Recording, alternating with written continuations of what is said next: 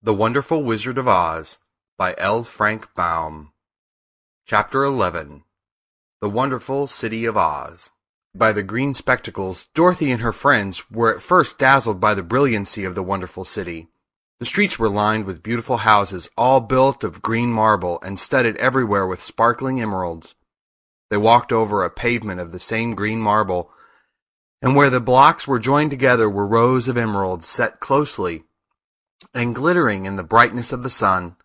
The window panes were of green glass. Even the sky above the city had a green tint, and the rays of the sun were green.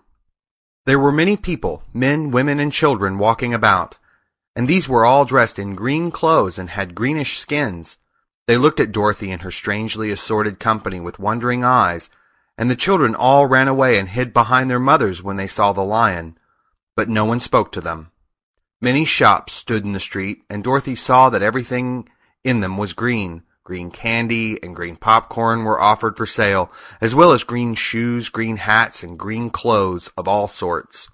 At one place, a man was selling green lemonade, and when the children bought it, Dorothy could see that they paid for it with green pennies. There seemed to be no horses nor animals of any kind. The men carried things around in little green carts which they pushed before them. Everyone seemed happy and contented and prosperous. The guardian of the gates led them through the streets until they came to a big building, exactly in the middle of the city, which was the palace of Oz, the great wizard. There was a soldier before the door, dressed in a green uniform and wearing a long green beard.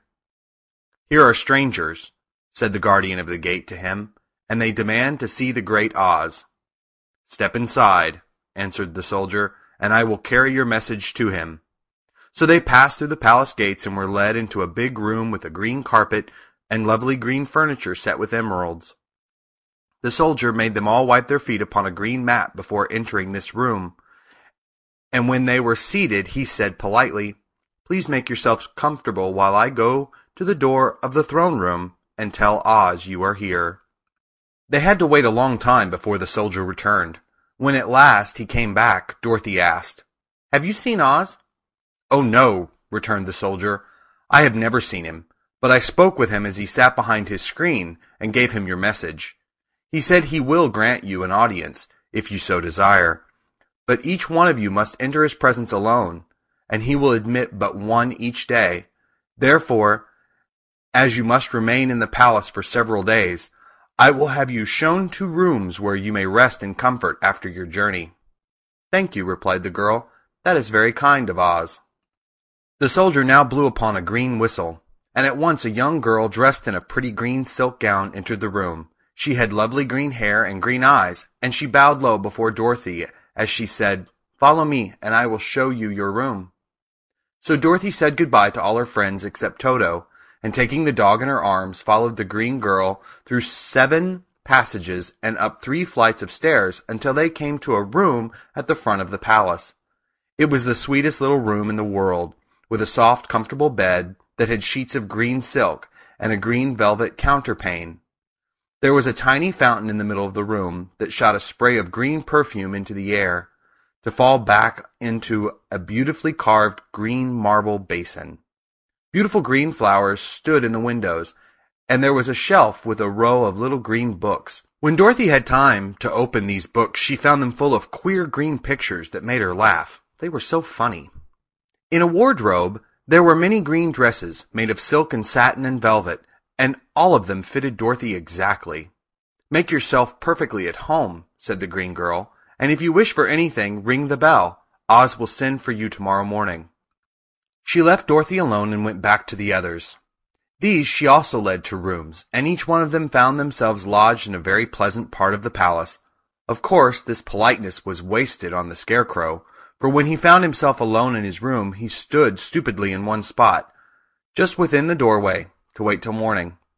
It would not rest him to lie down, and he could not close his eyes, so he remained all night staring at a little spider which was weaving its web in a corner of the room, just as if it were not one of the most wonderful rooms in the world.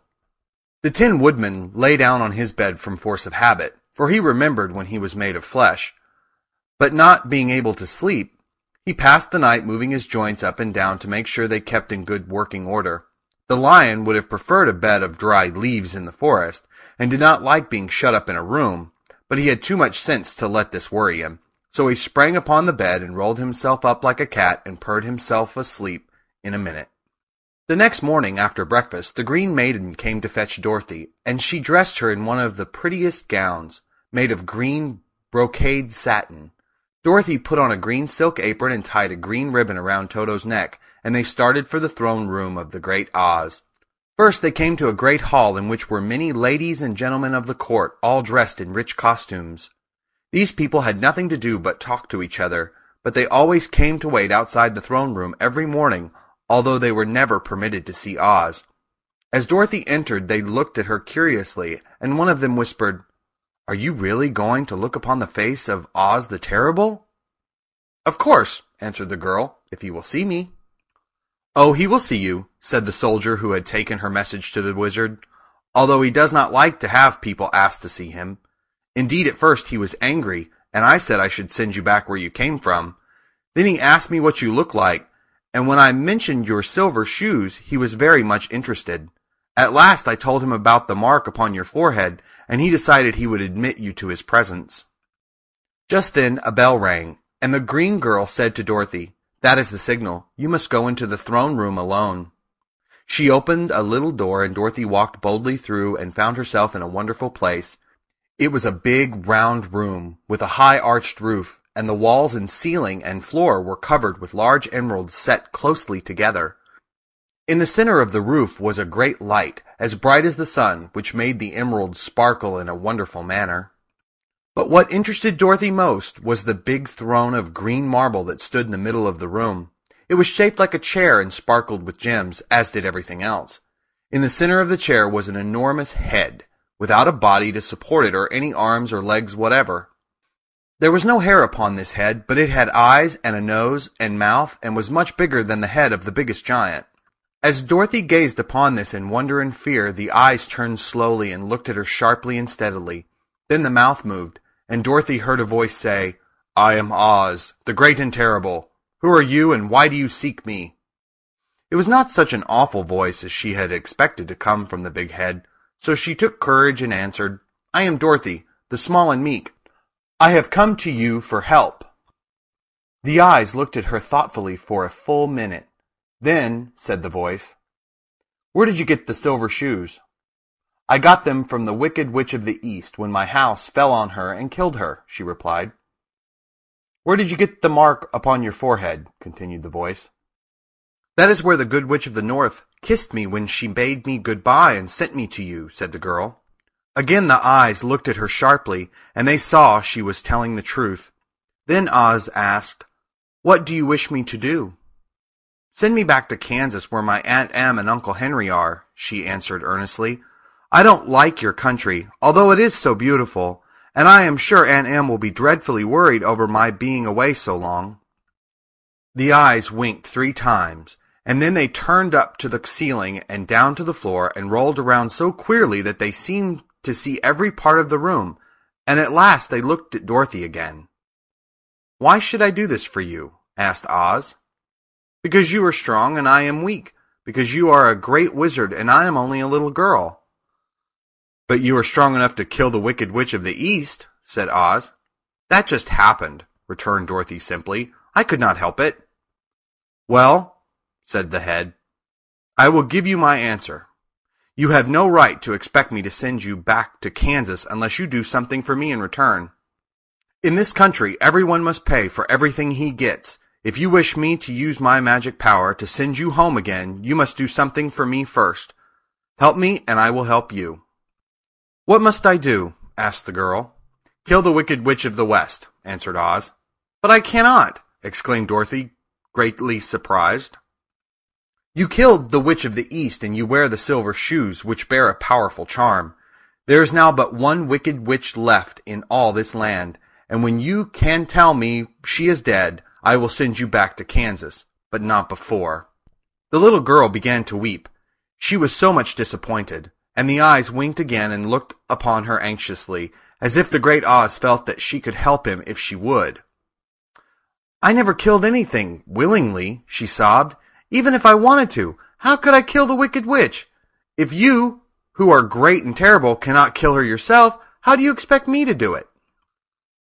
"I do not know," said the head. "But that is my answer, and until the wicked witch dies, you will not see your uncle and aunt again. Remember that the witch is wicked, tremendously wicked, and ought to be killed. Now go, and do not ask to see me again until you have done your task." Sorrowfully, Dorothy left the throne room and went back to where the Lion and the Scarecrow and the Tin Woodman were waiting to hear what Oz had said to her. "There is no hope for me," she said sadly, "for Oz will not send me home until I have killed the Wicked Witch of the West, and that I can never do." Her friends were sorry, but could do nothing to help her, so Dorothy went to her own room and lay down on the bed and cried herself to sleep. The next morning, the soldier with the green whiskers came to the Scarecrow and said, "Come with me, for Oz has sent for you." So the Scarecrow followed him and was admitted into the great throne room, where he saw, sitting in the emerald throne, a most lovely lady. She was dressed in green silk gauze and wore upon her flowing green locks a crown of jewels. Growing from her shoulders were wings, gorgeous in color and so light that they fluttered if the slightest breath of air reached them. When the Scarecrow had bowed as prettily as his straw stuffing would let him before this beautiful creature, she looked upon him sweetly and said, "I am Oz, the great and terrible. Who are you, and why do you seek me?" Now the Scarecrow, who had expected to see the great head Dorothy had told him of, was much astonished, but he answered her bravely, "I am only a scarecrow, stuffed with straw. Therefore I have no brains, and I come to you praying that you will put brains in my head instead of straw, so that I may become as much a man as any other in your dominions." "Why should I do this for you?" asked the lady. "Because you are wise and powerful, and no one else can help me," answered the Scarecrow. "I never grant favors without some return," said Oz, "but this much I will promise. If you will kill for me the Wicked Witch of the West, I will bestow upon you a great many brains, and such good brains that you will be the wisest man in all the land of Oz." "I thought you asked Dorothy to kill the witch," said the Scarecrow in surprise. "So I did. I don't care who kills her, but until she is dead I will not grant your wish. Now go, and do not seek me again until you have earned the brains you so greatly desire." The Scarecrow went sorrowfully back to his friends and told them what Oz had said, and Dorothy was surprised to find that the great wizard was not a head, as she had seen him, but a lovely lady. "All the same," said the Scarecrow, "she needs a heart as much as the Tin Woodman." On the next morning the soldier with the green whiskers came to the Tin Woodman and said, "Oz has sent for you. Follow me." So the Tin Woodman followed him and came to the great throne room. He did not know whether he would find Oz a lovely lady or a head, but he hoped it would be the lovely lady. "For," he said to himself, "if it is the head, I am sure I shall not be given a heart, since a head has no heart of its own and therefore cannot feel for me. But if it is the lovely lady, I shall beg hard for a heart, for all ladies are themselves said to be kindly-hearted."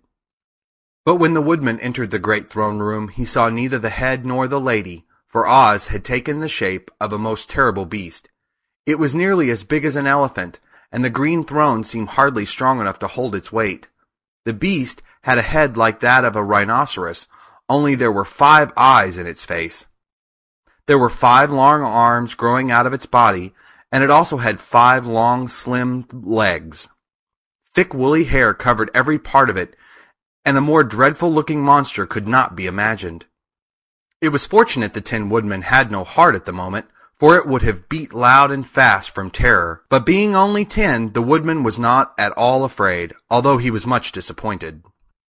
"I am Oz, the great and terrible," spoke the beast in a voice that was one great roar. "Who are you, and why do you seek me?" "I am a woodman, and made of tin. Therefore I have no heart, and cannot love. I pray you to give me a heart that I may be as other men are." "Why should I do this?" demanded the beast. "Because I ask it, and you alone can grant my request," answered the Woodman. Oz gave a low growl at this, but said gruffly, "If you indeed desire a heart, you must earn it."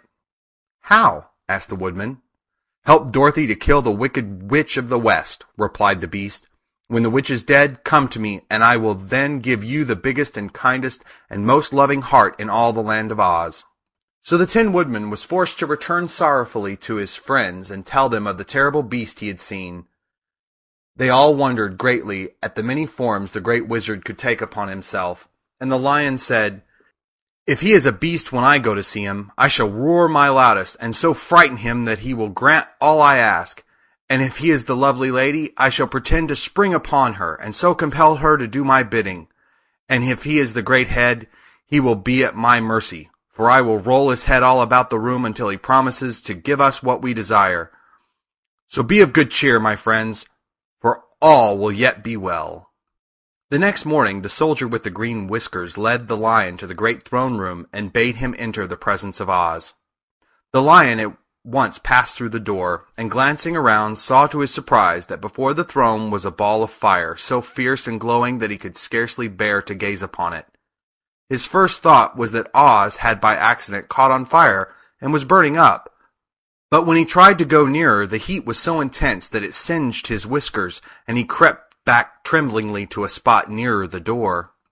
Then a low, quiet voice came from the ball of fire, and these were the words it spoke. "I am Oz, the great and terrible. Who are you, and why do you seek me?"